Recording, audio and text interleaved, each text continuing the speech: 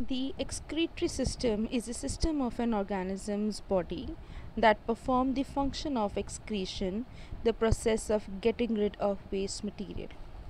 Every living organism generates waste in its body and has the mechanism to get rid of it. The organs involved are kidney, lungs, skin, liver. It eliminates waste products such as urea and other chemical products. The digestive system, the system used in the human body for the process of digestion. Digestion involves the breakdown of food into soluble and simpler form.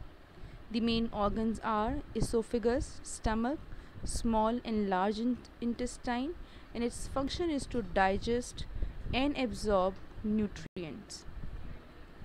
Skeletal system. The bones in our body connect and form the skeleton. It provides shape, support, and protect important organs in the body. For example, the backbone support our body. The rib cage protect our lungs and heart. The skull protects our brain and eyes. Respiratory system is the network of organs and tissue that helps in the process of breathing.